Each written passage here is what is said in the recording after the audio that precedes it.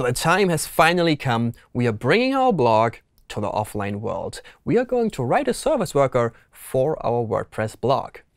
It's going to get a little bit weird at times because WordPress doesn't yet have out-of-the-box support for Service Worker, so we will have to do some shoehorning ourselves. But in terms of caching strategy, I took a fairly simplistic approach because I'm just using stale while revalidate for everything. If you remember a couple of episodes ago, we made sure that our caching headers are really, really solid. And that means that our revalidate step is going to be really cheap. So if you want to catch up on that, I also did a micro tip on stale while revalidate a while ago, which I'm going to link to in the description. In the context of a blog, though, content is usually fairly static and doesn't change a lot. So I thought it's a good trade-off to push more towards being on screen fast rather than waiting for a fresh response from a potentially very slow network. So to see how that works, let's look into some code. Service Worker is part of my theme. On install, it just downloads and caches everything that I need to get on screen very quickly.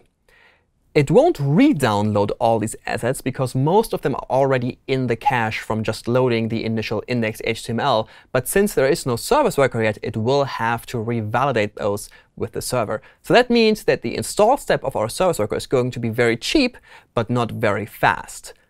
But that's OK, because the user is busy reading our blog post and interacting with the page. So this will all happen in the background, and the Service Worker will boot up and at some point just take over when it's ready to do so.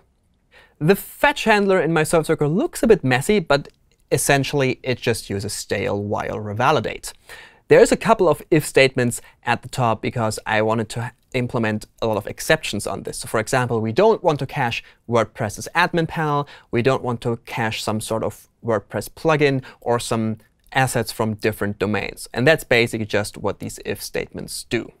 The actual response is built on the fly. We are already caching the header and the footer independently. So that means that if a user navigates to a new blog post, it really only needs to download the content without header and footer, because we already have those.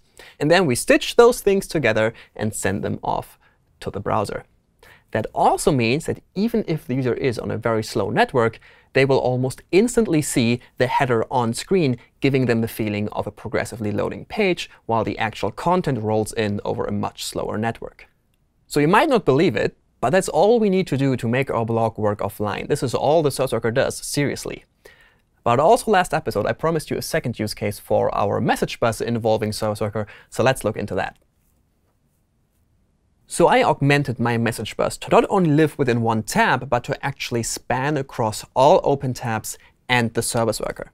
And that means that if the Service Worker dispatches a message onto the message bus, that it will get distributed to all open tabs at the same time. And that actually turned out to be really, really useful. So here you can see my implementation of stale while revalidate. If there's something in the cache, I'm going to use the cache response straight away. And if there's not, I'm going to wait for the network to give me a new response. But even if there is something in the cache, I'm going to send something out to the network to check with the server if there is a newer version of this resource by comparing e-tags. If the e-tag has changed, I update my cache, but I also send a message to all open tabs using my message bus. Now every open tab can check independently if that new resource is relevant to them or not, and if so, they will show a banner where the user can click to reload. I found this to be a great compromise between being on screen as fast as possible and informing the user that what they have been served actually turned out to be stale data. And with this, we actually conclude the commit log series for my WordPress project. I hope you enjoyed it. I hope you learned something. If you want to take a look at some details of the code, the entire project is on GitHub, and I will link to it in the description of this video. If you have any questions, feel free to put them in the comments below or over on Twitter. If you find it interesting, you should consider subscribing so you know when the next Supercharged is coming out. And with this, thank you for watching.